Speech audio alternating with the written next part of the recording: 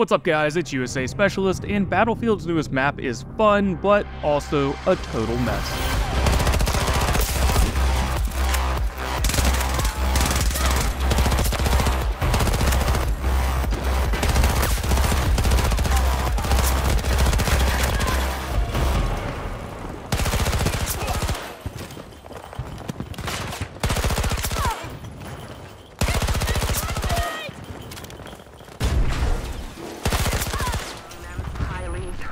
Soldiers with no country left to fight for.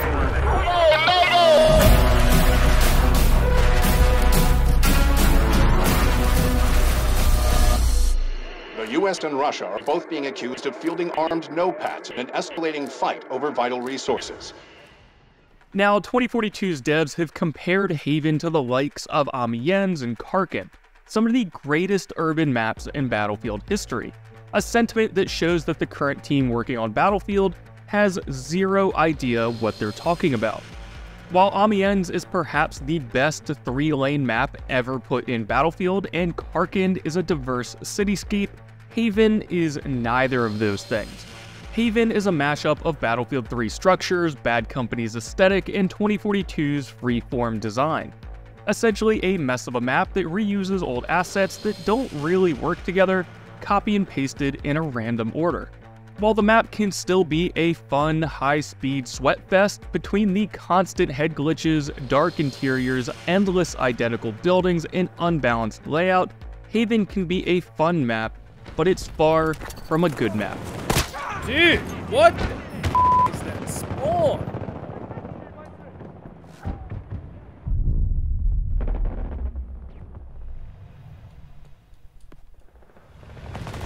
Same exact spawn. Holy shit. Haven's real charm comes in creating a space where high-skilled players can duke it out, pouncing on lower-skilled opponents, abusing broken mechanics, and competing for kills in a map that doesn't reward objective focus.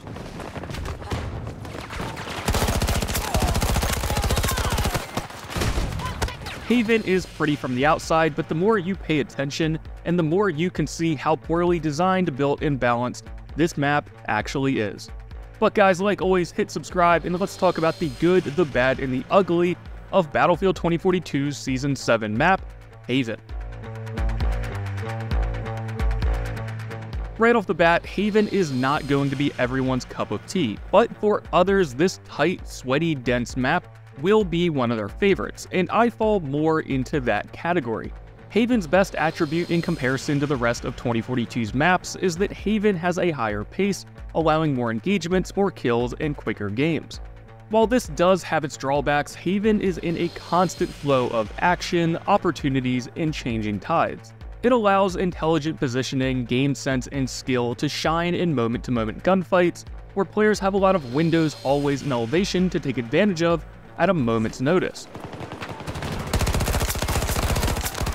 Oh my god. Something many of 2042's other maps don't feature. Maps like Hourglass don't offer the player anywhere near the amount of moment-to-moment options like Haven, Stranded, or even Flashpoint. Thus, Haven feels like you have a decent sense of control when it comes to your positioning and avoiding threats like vehicles. Aside from the map's constant action and player agency, Haven also looks great as one of 2042's most detailed maps. Its colorful palette, detailed graffiti, and believable environment feel great and like a conflict we could experience today. Although there are some major issues I'll talk about in a moment, it's good to see that DICE is at least making their maps detailed when they decide to scale them down, and that the Frostbite engine can indeed still make an urban setting. Haven is perhaps the most lived-in feeling map out of the entire game's catalog. But aside from the map's detail, fast pace, and great sense of player agency, which I highly praise, there's only one other notable positive. That being, Haven allows a lot more player choice when it comes to gadget, weapon, and character selection. Haven features a lot more distance for ranged weapons than I first expected, and when combined with vehicles, a range of useful gadgets, and player strategies, Haven can be a rather dynamic map. I'm always swapping between specialists on this map, whether I want to drop a spawn beacon with Pake, grapple with McKay, or heal with Falk. If one strategy isn't working, there's always more options on the table. From snipers to shotguns, spawn beacons to stingers, Haven features a lot of player choice, and that's refreshing after years of open fields and vehicle spam. Now, Haven's got several minor issues. First up, visibility, especially in some of the darker rooms, can be questionable at best. With such bright light outside, many of the buildings cast incredibly dark shadows both inside the rooms and outside in the hallways. I would have liked to see maybe more skylights in the ceilings or generators with lighting like we see in the dark corners of Redacted. However, DICE seemed pretty adamant to not create any new assets for this map, which brings me on to my next issue. Haven is almost entirely recycled assets which feel randomly thrown around the environment. Most buildings on this map are directly taken from Battlefield 3 and Bad Company, so much so that you can see them all featured on classic Portal maps like Eureka Harbor and Caspian Border. Now, while I understand DICE reusing assets, there's some real issues here. These were all modeled for a different game with different mechanics in a different era. Some aspects of these models, like the ladder hatches, don't fit the character models very well and feel really clunky during a fast-paced gunfight. And aside from that, this is supposed to be a AAA live service, and after several months of zero content, we come back to copy and pasted assets from over a decade ago. This reliance on recycled content really makes Haven feel stale and dated. And the fact this entire map is the same 4 or 5 models repeated causes the map to not have any notable points of interest or changes in strategy like Shanghai's tower or Operation Firestorm's oil rig. While I can appreciate a more down-to-earth environment, it becomes repetitive with little personality for callouts. These issues right here might not be the most major, but I think will cause the season to die faster than the prior. Although the action is fun, Haven already feels stale, small, and basic. It doesn't have the personality or freshness to stand up to some of even 2042's own maps like Redacted. Now, for the real issues, while being stale, recycled, and way overdue are bad, Haven has some downright terrible drawbacks, which go back to what I said in the prior section. DICE bringing back decade-old assets and design philosophy into a new, faster-paced game has caused some real issues, first of which is head glitching.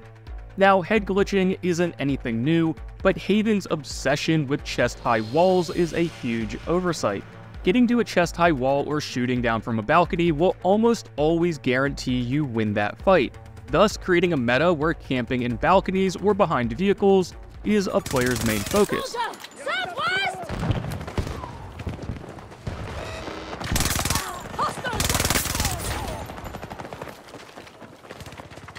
With such a fast time to kill and so many nooks and crannies, this causes the map's other major issue, which is ratting or camping. Haven really punishes players for pushing objectives. With slow capture times on such a small map and so many lines of sight, pushing objectives, especially something like B, C, or D, is almost always a death sentence. This map's layout and structures don't work very well for the game's mechanics. The recycled assets are clunky, slow capture times punish aggressive squads, and chest-high walls and windows reward staying in the same position. DICE had a real opportunity to make a true 3-lane urban map, but instead they created a mess of copy-pasted buildings that reward camping, all the while helicopters shoot fish in a barrel. Haven, especially on game modes like Rush, is dynamic, sweaty, and at moments fun, but is shockingly repetitive, basic, and frustrating. After almost 6 months, DICE delivered their cheapest and smallest map yet, which feels like a far cry from what we received in Season 6. I might be having fun on Haven now, but I don't think the fans will be sticking around for much longer, because at its core, Haven is simply a bad map, trying to ride on the coattails of its ancestors like Amiens, Seine Crossing, Karkand, or even Rotterdam. But guys, drop your comments below and tell me how you'd rate Haven. For everything else, stay tuned and subscribe, and as always, thank you guys for watching.